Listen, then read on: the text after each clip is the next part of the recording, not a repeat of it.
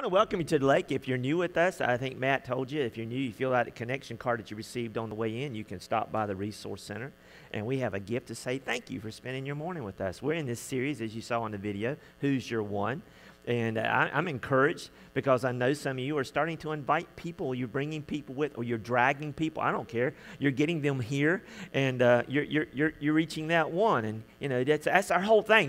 This whole thing about this reaching your one. It's our challenge. I mean, it's been an interesting journey so far. The past 4 weeks, it's been kind of interesting. We've been learning a lot about how God has chose us. God has called us as His disciples, as Jesus' disciples, to go and reach our one by going and inviting them to come and see what Jesus has done in my life, investing some time in them, getting to know them, developing a relationship with them, and then introducing them to God's love for them through Jesus' death and resurrection by telling them our story.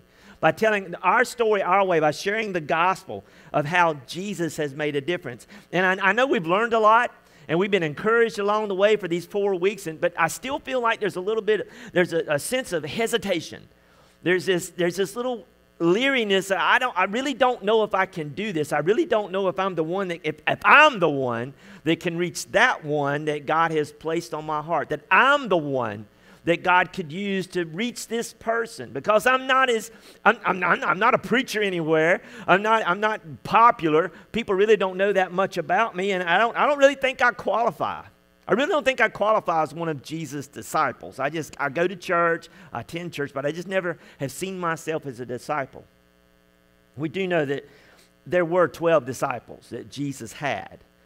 And if we would take a little poll, give you a pen and paper and let you write down write down all 12, many of us wouldn't get all 12 because there's some that come to mind right away. There's Peter, James, and John, those three that were the closest to Jesus. Peter being the disciple who always opened his mouth and inserted his foot. James and John, they were the sons of thunder. And then there was Matthew. Matthew was a tax collector. And then there was doubting Thomas, who wouldn't believe that Jesus rose from the dead unless he stuck his hands in his nail prints and in his side. And then there's Judas Iscariot, the betrayer. Those top 6 right there usually come to our mind really quick, but there were 6 more. Some of them we could probably beat our brains a little bit and discuss with people and get those other ones without looking it up. So what I want to do today is I want to share with you one of these sort of insignificant disciples that didn't rise to the top when we think about them. His name is Andrew. And I want to share with him, but there's not a whole lot recorded about Andrew. I mean, I could talk all day about Peter and James and John and Thomas and Matthew and Judas, but there's not that much about Andrew in any commentaries or any biblical records. So he could be considered an insignificant disciple, one that's not really thought of very much. But there's a lot we can learn from Andrew, I think, because of his insignificance, especially if we don't see ourselves as a significant part or a significant role in what God is wanting to do by sharing the gospel, that we're not that big a deal, that we're not that important. One thing we know about Andrew is that he reached his one. He had one person in mind, and he reached his one, and his one reached thousands. Reached thousands. I mean, let me tell you a little bit more about Andrew. His name, Andrew, means manly, means bold, decisive, and determined. But Andrew was not always bold. Andrew pretty much tended to stay in the background. He didn't need to be front and center. He didn't need any attention. He just sort of worked in the background and quietly went along and doing what he would do. When you open the book of John and you read about these disciples, when you read about Andrew, yes, he is a disciple of Jesus, but he was a disciple. He was a follower of John the Baptist first, before Jesus came on the scene. He was one of John's disciples. And so when you read about this, that he was one of John's disciples, it seems, well, okay, Andrew had to have been baptized by John. In the Jordan River, that's what John was doing, was baptizing people. So Andrew would have been baptized by John the Baptist. And being a follower, being a disciple of John the Baptist, he was always with him. So we heard on occasion, more than once, how even when John was questioned by the Pharisees, that I baptize you with water, but there's one who's coming that he's going to baptize you with the Holy Spirit. Understand this. I'm just a forerunner. I'm just preparing the way. I'm not the one, but the one who's coming, he will take away your sins. And if Andrew is a disciple of John the Baptist, then he's probably there when John says, hey, and calls out Jesus from in the crowd and says in John chapter 1, verse 29, behold, the Lamb of God who takes away the sin of the world. He's right there. And Andrew sees him. And then we read about how John baptizes Jesus. And the next day, when you go in John chapter 1 down to verse 35, the next day again, John was standing with two of his disciples, and he looked at Jesus as he walked by and said, behold, the Lamb of God. Hey, he's the one I told you about yesterday. Remember, he's the one that I baptized yesterday. And the Spirit of God came and rested on him.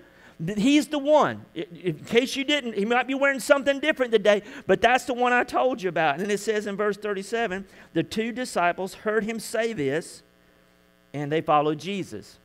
These two disciples left John the Baptist and began following Jesus. But how do we know that one of them was Andrew? I mean, how many disciples did John have? And how do we know that this one of the two is Andrew? I can just read just a little bit further. In verse 40, one of the two who heard John speak, who heard John say, behold, this is the Lamb of God, and followed Jesus was Andrew. So we know it's Andrew. Andrew was a disciple, follower of John the Baptist. Now he's following Jesus. And his name was Andrew, Simon Peter's brother. Now, why would John put that in there? That Andrew is Simon Peter's brother? Because at the time this was written, after Jesus' resurrection and ascension, people know who Peter is. They don't know who Andrew is. Andrew's not as popular as Peter. So, hey, you're like, oh, you're so-and-so's brother. Oh, are you related to, somebody that they know that we're the insignificant ones? Well, Andrew is insignificant compared to Simon Peter, but he says that this is Simon Peter's brother. He first found his own brother Simon and said to him, the first thing that Andrew does, the very first thing that Andrew does as a follower of Jesus, he goes to find his brother and says, we have found the Messiah, which means Christ, and he brought him to Jesus. See, Andrew didn't tell Simon who Jesus was.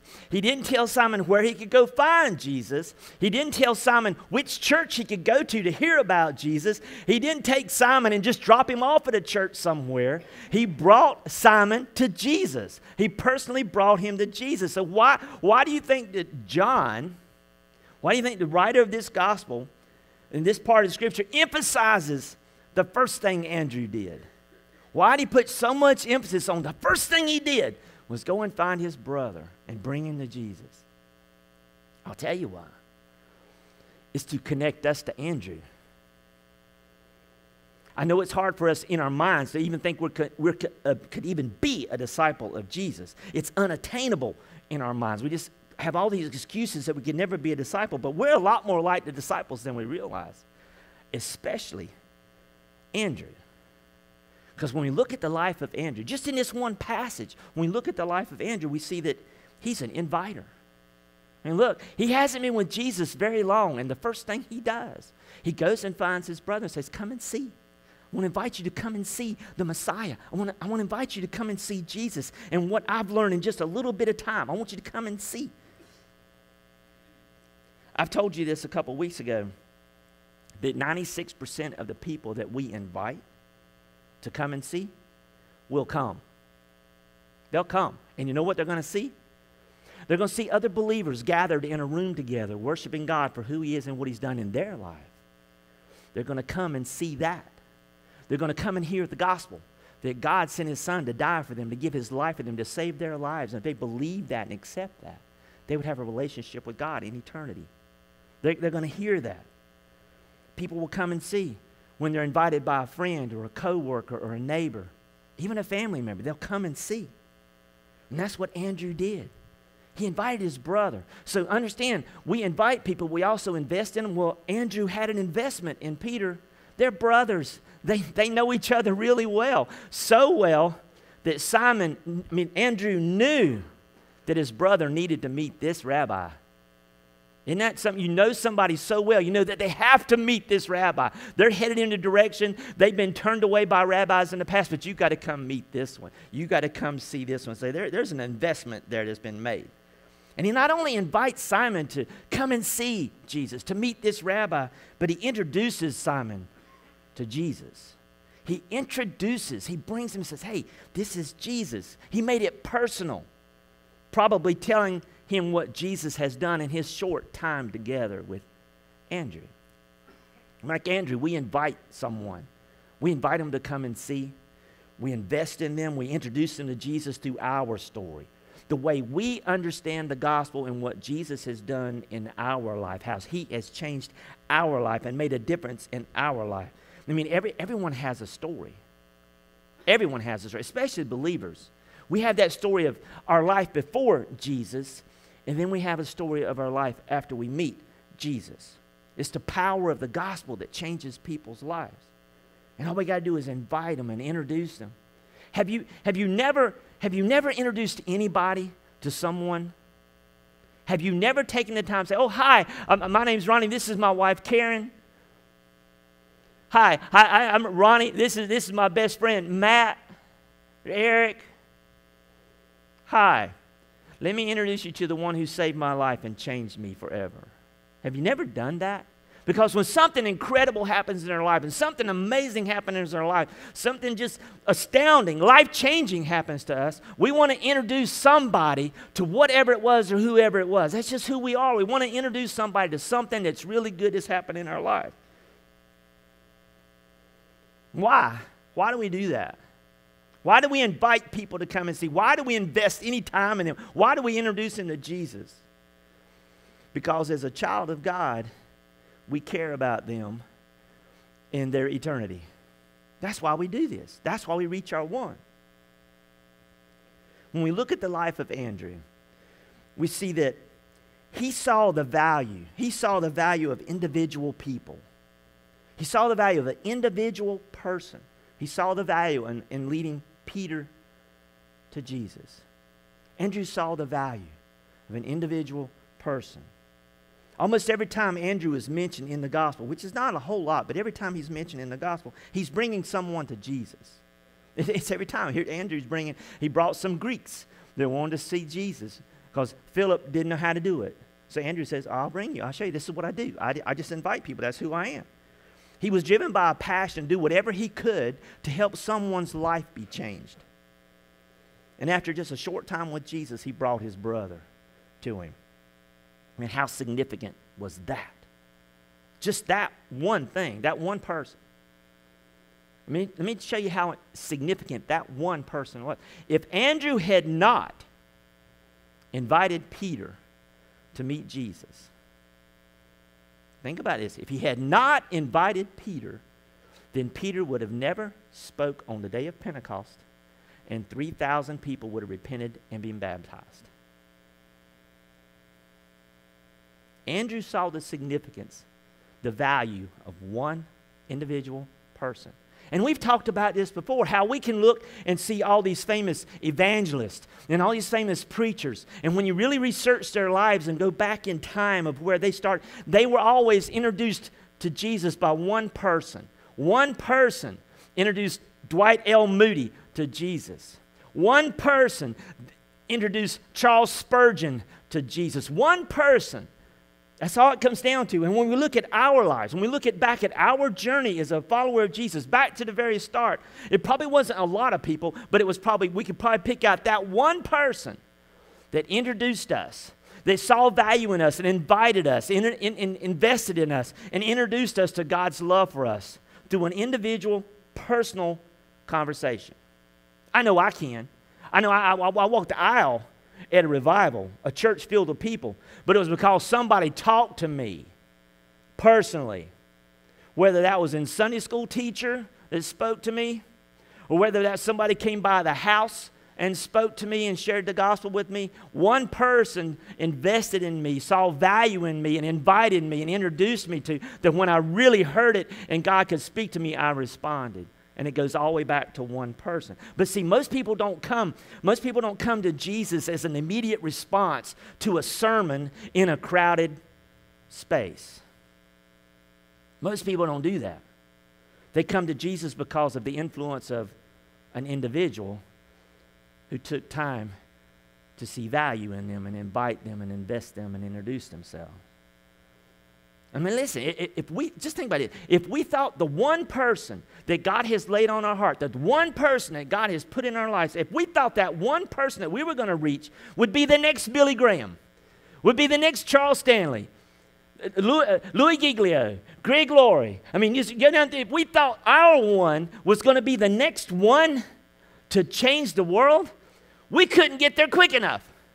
I mean, we'd want to get there and talk to them because we want to see what God's going to do in their life, because we know He's going to do something because He did something in us. We just wouldn't wait. But the devil's done a number on us.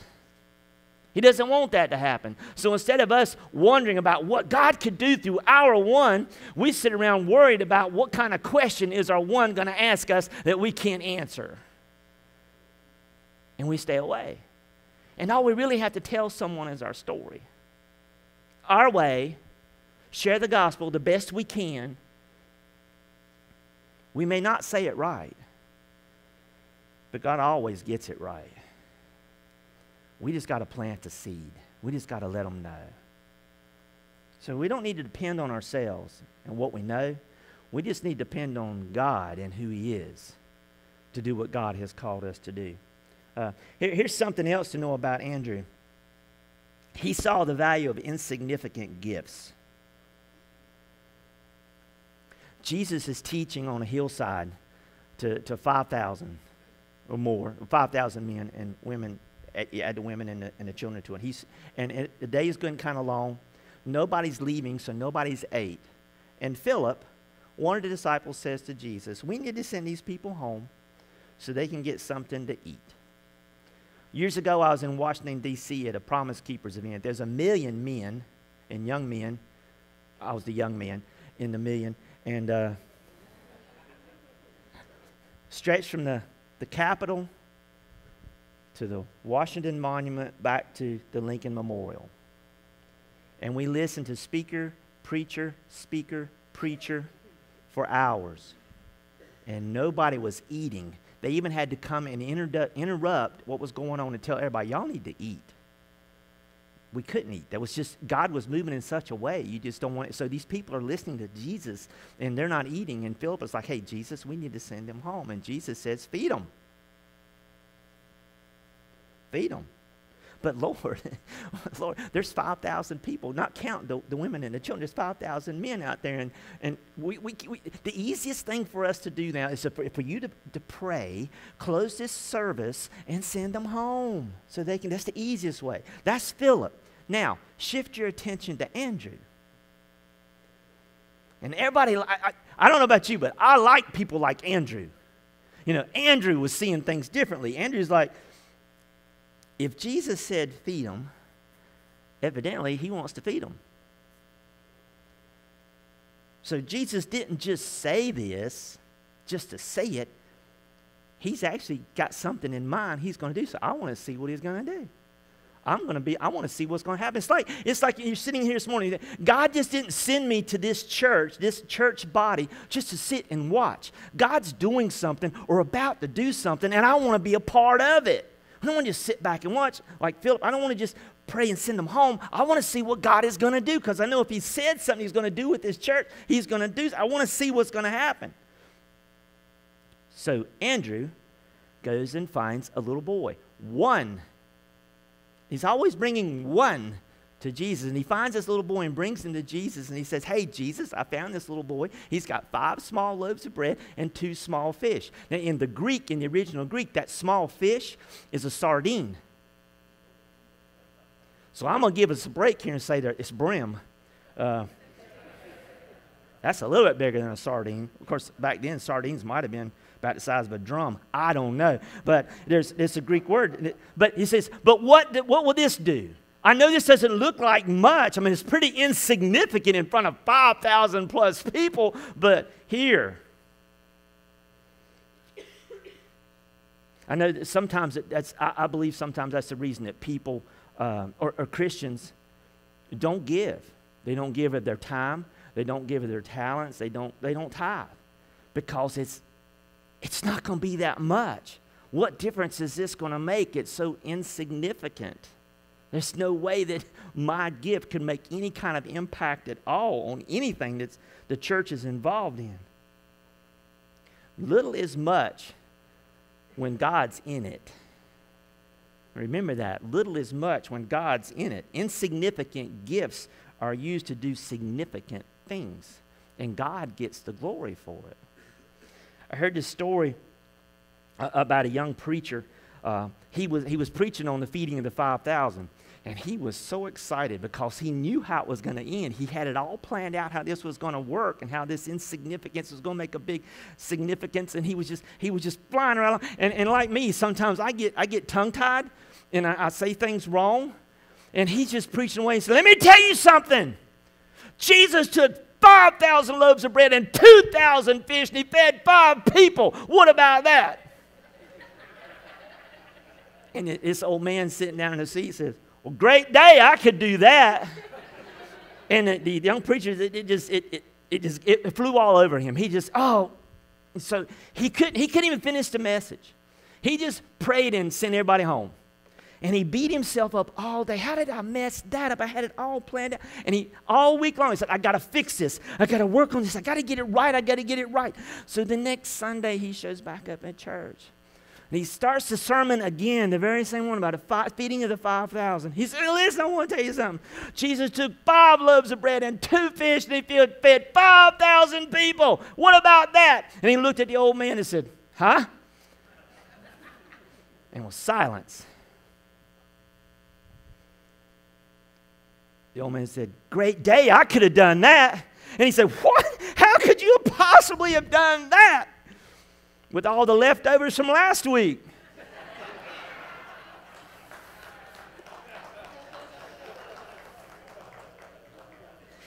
Got you then. That just pulled you right on in it. Anyway, have you ever wondered what is the significance of Jesus feeding all those people with one boy's lunch?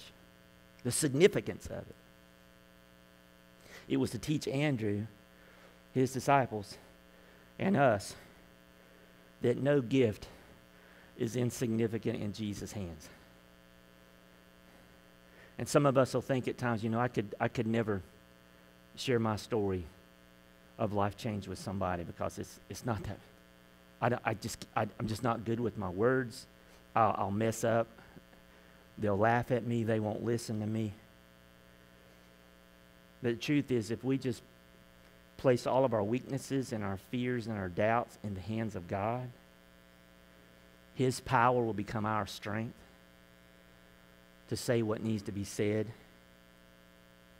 And He will take our insignificant abilities, our insignificant gifts, and accomplish extraordinary things.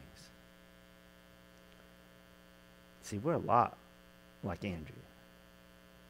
Another thing you need to know about Andrew, he saw the value of inconspicuous service. He saw the value of inconspicuous service. Andrew's the picture of a believer, those believers who labor quietly, behind the scenes.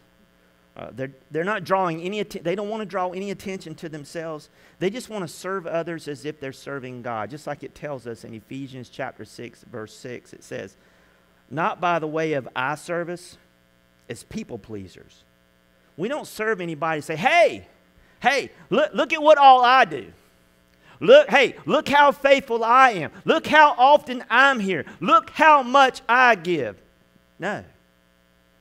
But as bondservants of Christ, doing the will of God from the heart.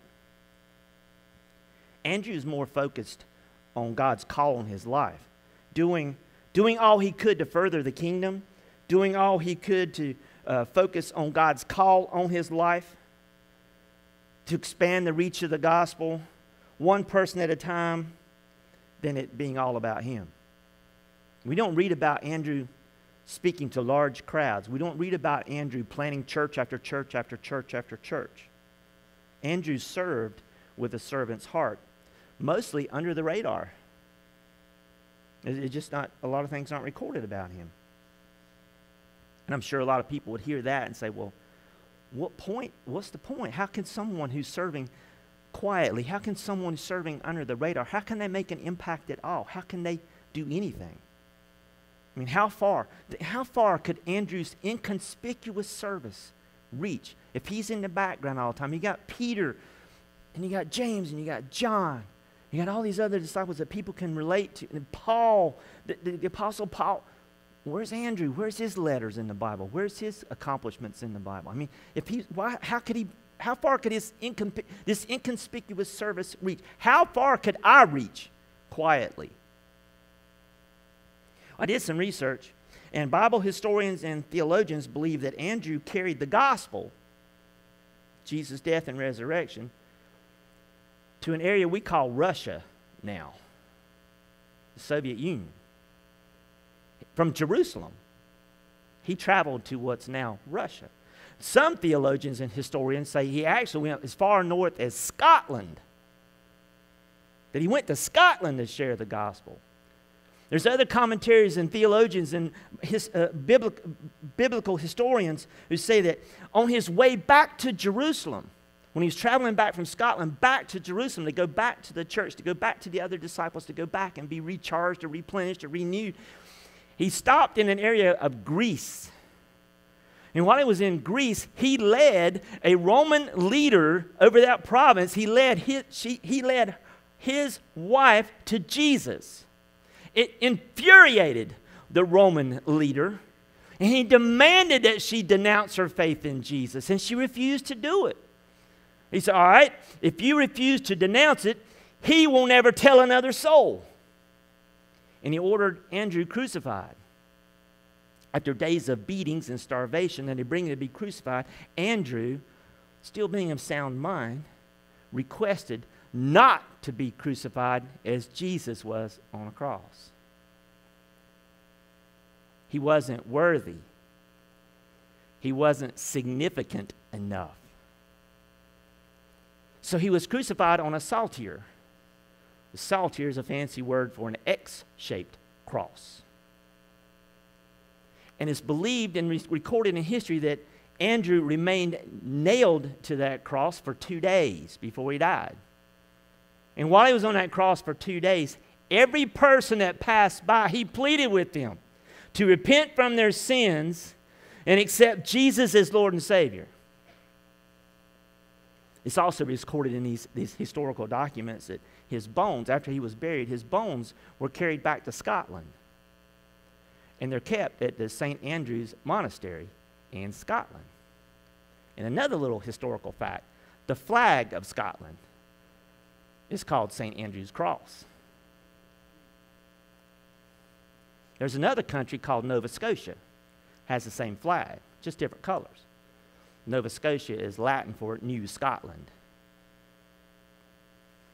See, Andrew is evidence of what God can do with one seemingly insignificant life that sees the significant value of one soul. I say seemingly insignificant because the truth is there are no insignificant lives. We never bring anyone insignificant to God. We never introduce anyone of insignificance to Jesus. As followers of Jesus, we should see the value of another person. We should see the significance of another person. We should see the significance of our one, because we're all created in the image of God. And Jesus paid the ultimate price on a cross to redeem us and to rescue us from the sin that has its grip on us, because we are significant to God. He chose us. He gave his son for us.